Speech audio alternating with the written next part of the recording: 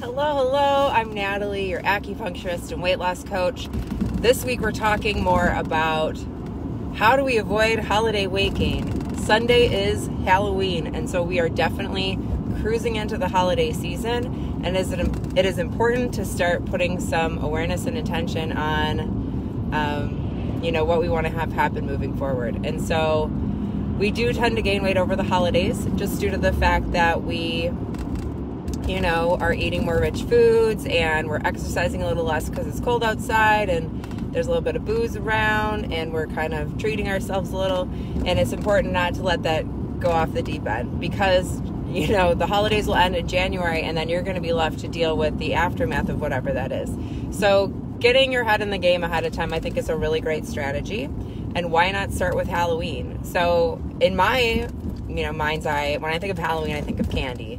And if you're walking through the grocery store right now, you are seeing crap loads of cheap candy widely available. After Halloween, it's going to go on, clearance discount. You're going to be able to get all that crap that you want for a super sweet price.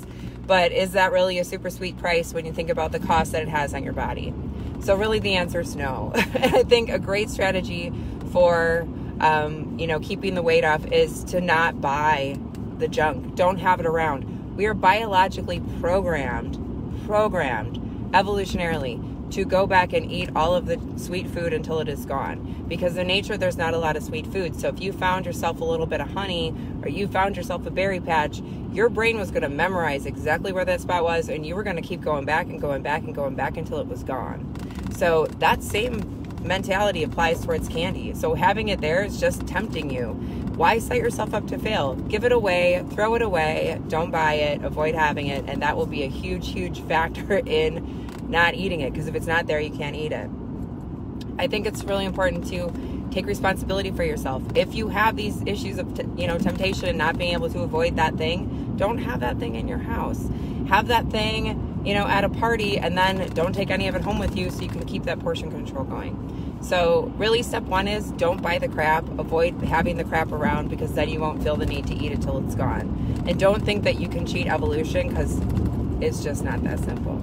So hopefully you found that to be helpful. We're going to be talking more this week about some other strategies that I think that you'll be able to use to help keep that holiday weight from, accumulating around your waistline. And I hope that you have an awesome day. Take good care of yourself, and I'll talk to you soon. Bye.